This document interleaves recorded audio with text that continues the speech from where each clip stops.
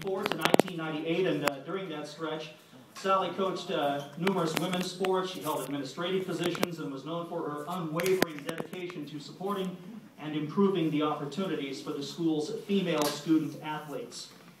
From 1974 to 89, Sally was either head coach or assistant coach in volleyball, tennis, field hockey, basketball, cross country, and track and field. Sally also returned to coach the SOU women's tennis team from 1996 to 98. She served as the women's athletic director from 1975 to 1980 and as associate athletic director from 1980 to 89. Sally will also be honored next April by her alma mater, the University of Oregon, as one of the women pioneers in sports for the Ducks. Ladies and gentlemen, please welcome for induction into the Southern Oregon University Sports Hall of Fame, Sally Jones. Woo! Sally! Woo!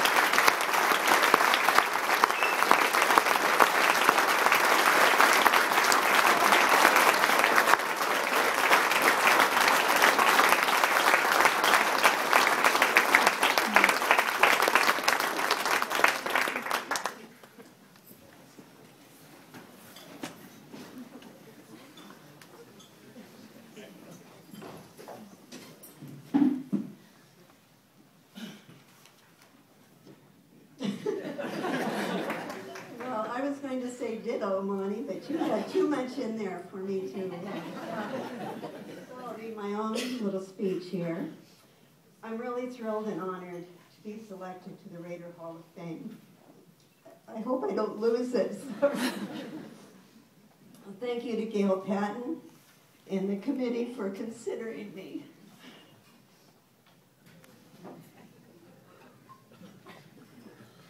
Deep breath. To the student athletes, really the bottom line, in the health and PE and athletic staff, the university, my friends and family, you are all responsible for this honor, and I thank you.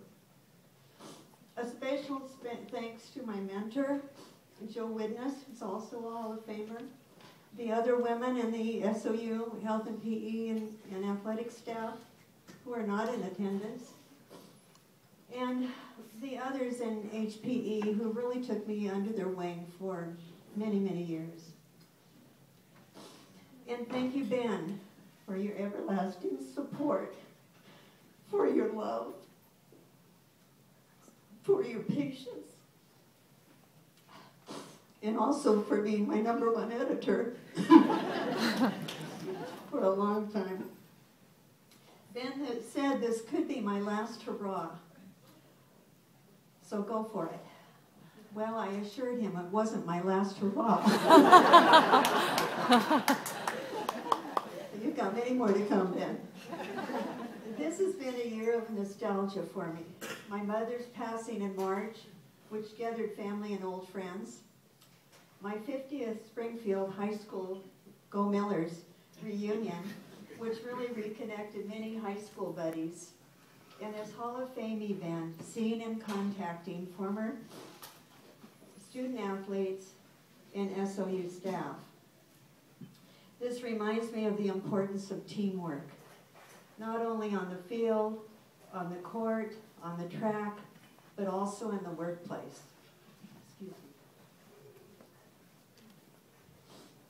I was probably the last of the generalists in health and PE and athletic department. That meant I knew a little bit about a lot of things, which is really dangerous. It gave me the feeling that I could coach and teach anything. I coached many sports during my middle school, high school, and college career, and as you read in the program, that would be 6 sports here at SOU, either as a head coach or as an assistant coach. Although I participated in everything offered in high school, in GAA, as some of you might remember, Girls Athletic Association, and WRA at the University of Oregon, which is a Women's Recreation Association. This is a history lesson. I was never on a team until the U of O synchronized swimming amphibians. And that was for 4 years, and that's what I'm going to get my honor from the U of O for.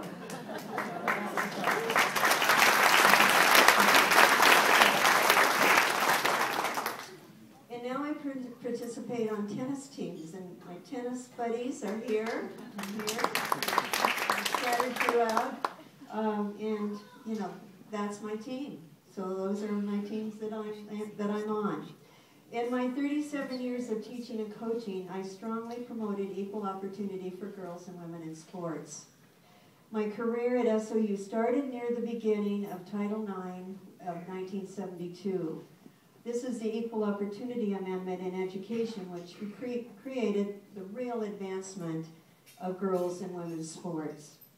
A new word had been created, and that was equity. Here is a short historical reference as to how things were for women when I first got here. When I arrived in 1974, women's basketball and volleyball teams were practicing in the small gym, also called the Ice Palace, with its linoleum floor. Joe remembers. Joe here remembers. And it was also called the girls' gym. I hated that. The women's teams wrote their own press releases and dropped them off at the Medford Mail Tribune or the Daily Tidings or the Siskiyou on their way back from trips. The athletic training room was in the men's locker room, and so we had to wait until the men were out of the locker room before we got our treatment. And there were no athletic scholarships for women. We've come a long ways. Some can't even remember that, and it's unbelievable. So administrators and coaches of women's sports began working toward compliance. But I would say that after nearly 20 years of Title IX, 40 years of Title IX, few schools, and if any, have reached full compliance. Women just wanted to be treated and respected like men's teams. Athletic Director Matt Sayre and coaches are still working to show progress towards compliance. Women deserve their half of athletic opportunities. Ben and I continue to be sports nuts. We love to watch and support all levels of sports, girls and boys, men and women. We realize the importance of being involved in healthy endeavors that can last a lifetime. Thank you, SOU, for a wonderful career and opportunities that you have given me.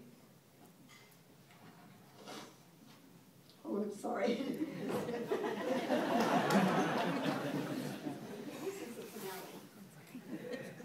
This is really my Academy Award. Woo! Sally!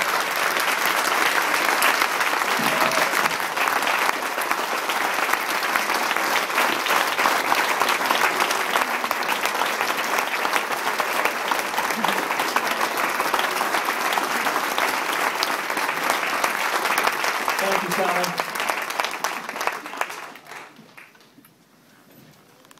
Well, our next inductee, we've heard his name mentioned quite often here. In fact, since I joined the staff at Southern Oregon University, his name comes up quite often. Still trying to figure out why, but I think I know why now. Our next inductee is Bob.